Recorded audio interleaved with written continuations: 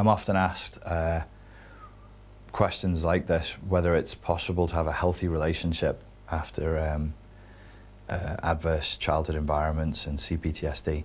It's got to the point where on Instagram, whenever I run a Q&A, people start, like 80% of the questions become dating questions. Now, I'm going to say to you what I say to people on Instagram. You're asking a 44-year-old man with a string of failed romantic relationships behind him for dating and relationship advice. How big of a pinch of salt should you take my advice with? That's the first question you want to be asking yourself. Anyway, here's the question I've been asked, which I'll attempt to answer.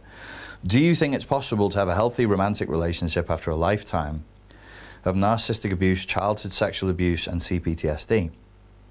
6 years of intense inner healing work here. I'll never stop working on me. Seems hard to find someone who's grounded. Or maybe it's still just me. And this was one of the most upvoted questions, so it's an indication that this is of concern to a lot of people. I can give you a very simple and short answer, which is yes. The end. Thank you for your time. And no, I'm joking. Yes, I do think it's possible to have a healthy romantic relationship even after childhood sexual abuse, narcissistic abuse, and C-PTSD. Is it possible to have a healthy romantic relationship all on our own terms? No. Would it be possible to have a romantic relationship all on our own terms, even without C-PTSD, narcissistic abuse, and so on and so forth? No. The simplest answer I offer is yes, theoretically. I think that, of course, like, we shouldn't talk or think about healthy romantic relationships like it's some sort of unsolvable puzzle. Around this subject, well, up until 2012, I taught people how to headbutt and knee each other in the face. I was a self-defense instructor. Before that, I worked in the education system trying to get kids to not stab each other and sit down long enough to pass their GCSEs.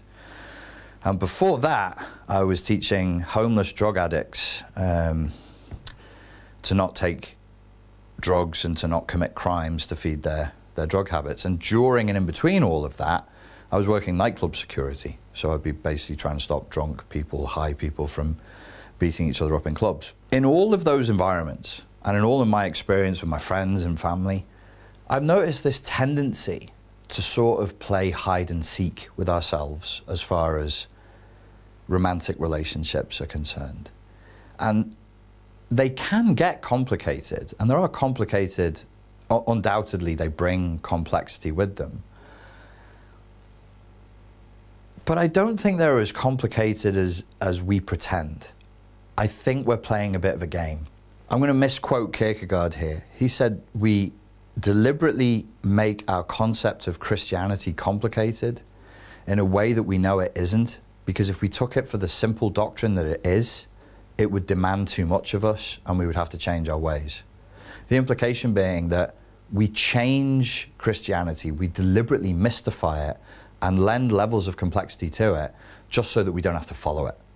So that whenever we don't follow the simple doctrine, we can go, oh, well, it's open to interpretation, it's incredibly complex. I think we play the same game with relationships. My favorite thing now is if I'm in a seminar and people ask me about relationships, is to say, oh, you want to talk about relationships and making relationships work.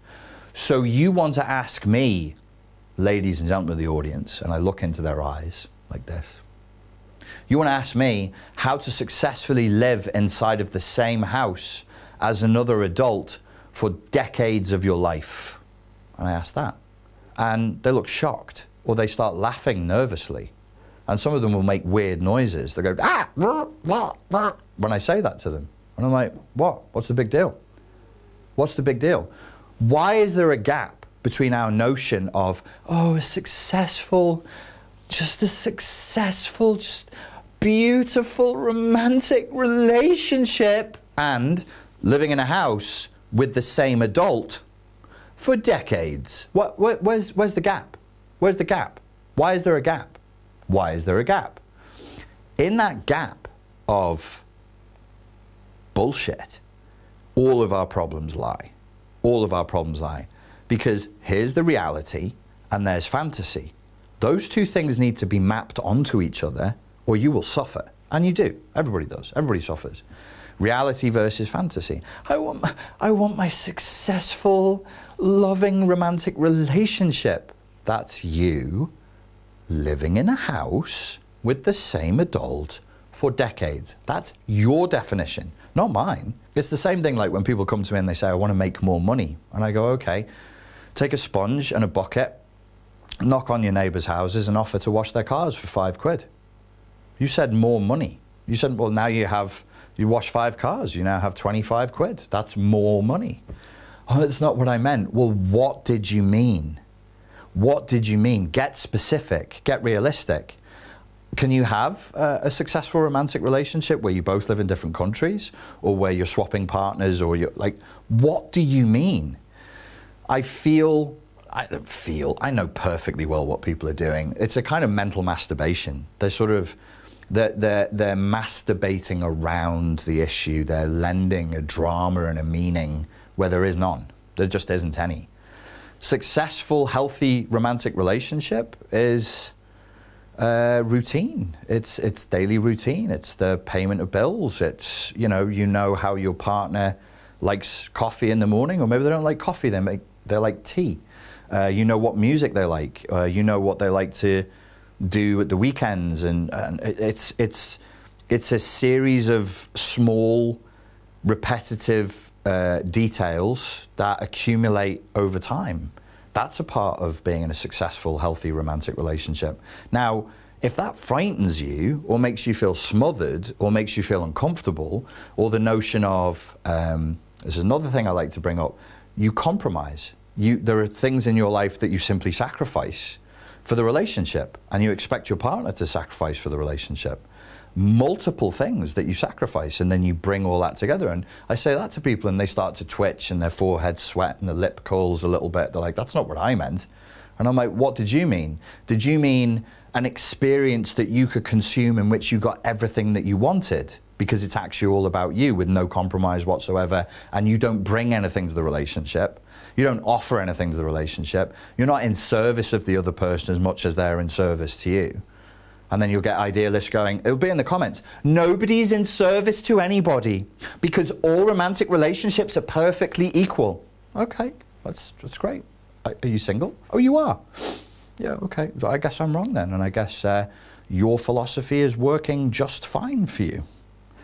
You've got to get past the bullshit, ladies and gents. You've got to get past it. Like, what do you mean?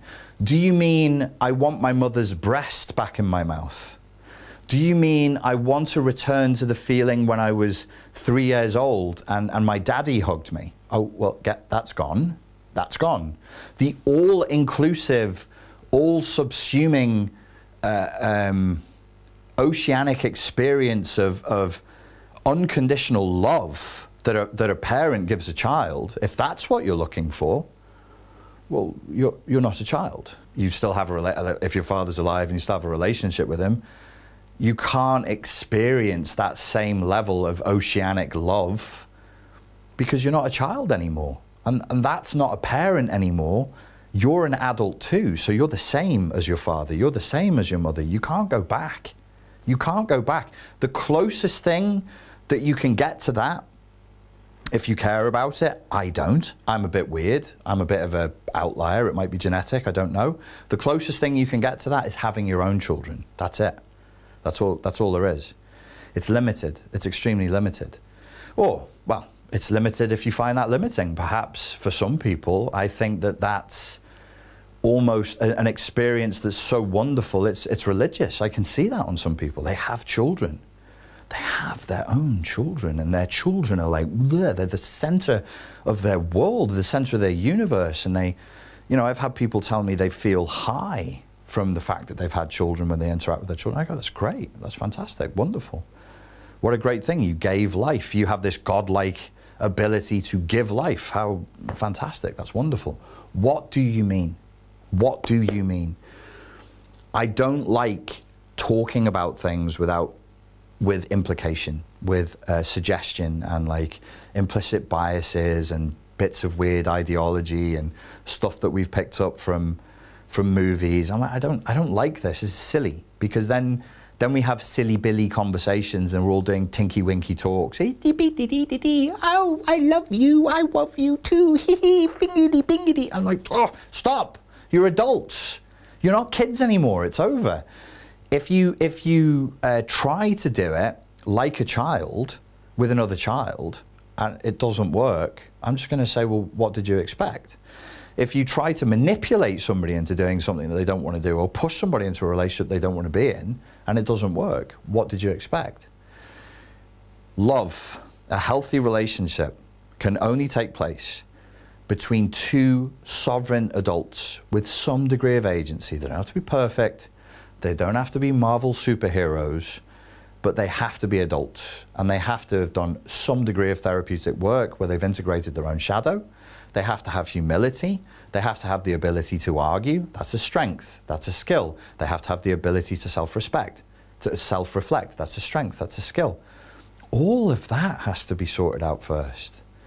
The idea that, like, having a healthy romantic relationship because we had shit upbringings and we bring our own problems to the table, I don't even really see that as that big of a problem. Like, go to therapy, do the work, try and become emotionally re-regulated, stay in therapy for the duration of the relationship if you need to. I don't see it as being that big I don't see that as being the big barrier. Oh, I had childhood trauma. Okay, well, everybody is traumatized to some degree. Yours, mine, might be worse than other people's. We might have more intimacy issues. You might have more sexual hang-ups, more this, more that. But ultimately, everybody is bringing their stuff to the relationship. So I'm not worried about whether you had childhood trauma or not, per se. I'm very, very, very worried, very concerned about the nonsensical ideological loading around relationships in this culture. I mean, I'm just like, the fact that you had terrible childhood trauma, I'm not particularly concerned. The fact that you're American, I'm massively concerned. Or that you're British or Canadian, massively concerned. Because it's a mess right now. It's like the attitude people bring to relationships is so appalling, in my humble opinion. I'm amazed any of them work longer than 2 years, quite frankly. Really, any of them. I'm like, wow, well done. And when I see them work, there's a few relationships I've seen work that I'm like, wow, that's good. They're either very, very religious people, and by the way, the research backs me up on this one. They're either very religious people with an extremely low body count. I don't care whether you find that distasteful or not. Couldn't give a shit. The research backs this. Very, very religious people, very low body count, not that much previous sexual experience. They have a much, much better chance of making healthy long-term relationships last. Two adults living in the same space for decades, at peace, they make that last. The other thing I've seen work is very psychologically literate people, but they're not just doing, you know, a chatty in terms of psychology terms. They're going to therapy. They're not just doing the work. Oh, we're doing the work. They're really there, and they're sincere, they're earnest, and they're genuinely vulnerable with each other as two adults. They're not using psychology to dominate each other. They're just presenting as two adults. And in those cases of healthy relationships, of all the people I know all around the world, I can think of three, just three, that I would consider to be healthy and that will probably last 4 decades in peace and in some degree of fulfillment. Most people, too ideologically infected, too selfish, too immature, nowhere near shadow integrated enough for the relationship to last peacefully. Some relationships last for a long time, but either one or both of the partners is being tortured. And you can see it. Their eyes go dead. Or they get really fat, or they get really thin, or they become really depressed, or they become alcoholic, and you're like, wow, what's the trauma you're going through? And they're going, I don't know. They're being tortured by the relationship. It's just not a comfortable fit for them because, to finish off, not to be too pontificatory or too mystic with this, and I have to use slightly obfuscatory language because it's Jungian language. If the shadows are not integrated in both partners, say if I get with somebody and I am shadow integrated to a degree and my partner isn't, who carries her shadow? Who carries her shadow? Me. If the relationship is going to work. Because if I don't carry her shadow, we'll split up. Can she carry my shadow? No, she's not shadow integrated. She can't even carry her own shadow. Do you see what I'm saying? It's not a boy-girl thing. Say I'm gay and it's my boyfriend and he's shadow integrated and I'm not. And so he's the emotionally mature one who's somewhat shadow integrated, who's self-reflective. He's actually been to therapy and he's been earnestly. And I haven't. I'm a party boy. Who's going to carry my unintegrated shadow? Me? No. If I was single and I didn't have him, I'm not carrying my shadow. I just let it bump into people. I just trash people. I just trash my life. I trash other people's lives because I have an unintegrated shadow. We're in a relationship together. If he refuses to carry my shadow, how would we have a relationship? We wouldn't.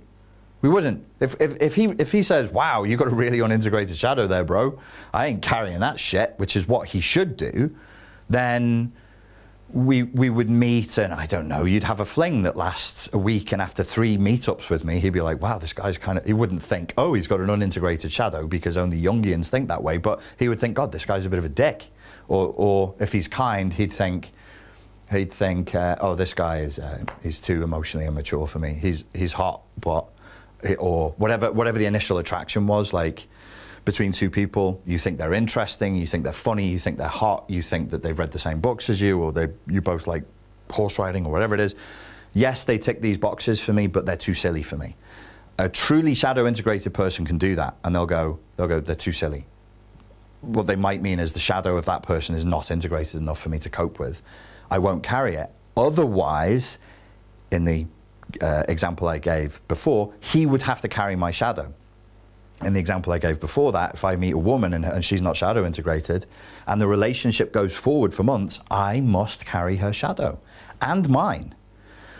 So if you want to, maybe this is interesting for people who've been in narcissistically abusive relationships. When you're in a narcissistically abusive relationship, part of the exhaustion and the confusion you feel is you end up carrying the narcissist's unintegrated shadow.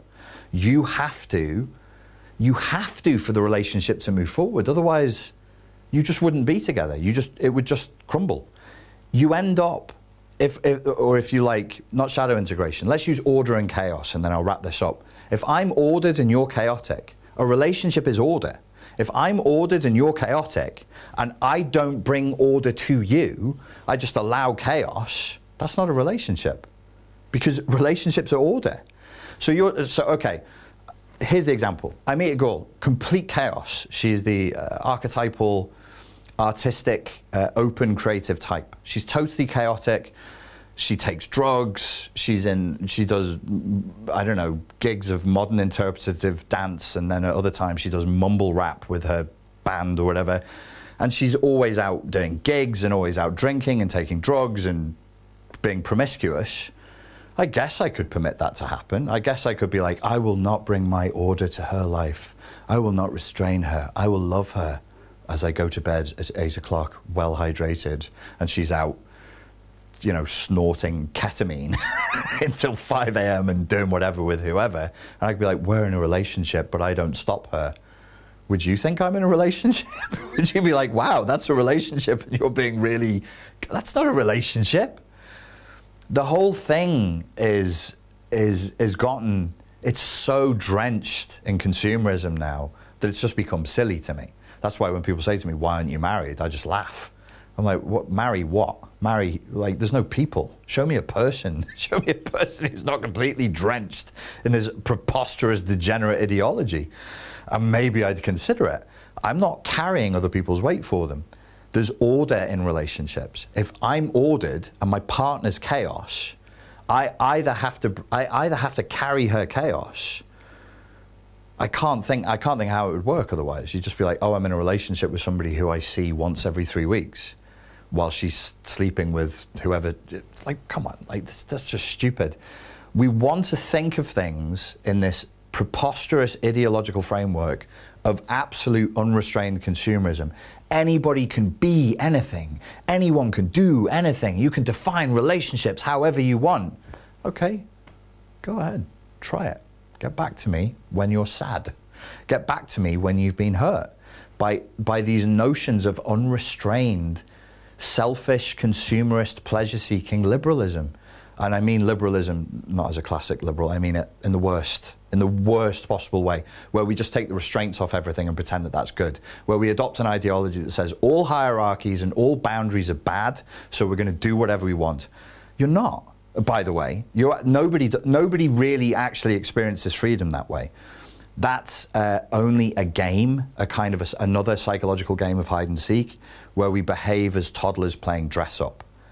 You're not actually being free. You're playing the role of somebody who's living a life of freedom, but you never actually firsthand experience that freedom, which is why that archetypal person who you may recognize, because we all know somebody who's like that on the spectrum of a girl, or it could be a guy who's completely unrestrained, completely open, completely free, they're always massively emotionally dysregulated. And part of the trauma, they're being traumatized, and they're traumatizing themselves through their own lifestyles because they think this is the peak of living and I'm still miserable. I'm still miserable because they're not really experiencing freedom, though they're telling themselves that they are. And the culture they're in is confirming it. You are free, you are free, you are free. What's the freedom? The freedom to do what? The freedom to do what? I can take any drug that I want. Wow. Wow, I'm jealous of that freedom. You can have 15 different flavors of hangover. Wow, wow, free. You can feel shit in 15 different ways with 15 different types of alcohol, drugs. Come on, guys. Like, this is madness. We're going to have to start submitting again to the idea of order, to the idea of boundaries, of going, this is what I want a relationship to look like, and I have to do my part. I can't expect my partner to be shadow integrated and ordered if I'm a chaotic, unshadow integrated mess. Apart from the fact that that's just unfair, it won't work. Love and relationships are not products and services to be consumed. It's more like, it's actually, I think it's more like a religious discipline where you trade off. You say, I'm going to do things that I definitely wouldn't do if I was single because I want the experience of being in this third thing. So there's me, there's my partner, and there's the third entity called the relationship.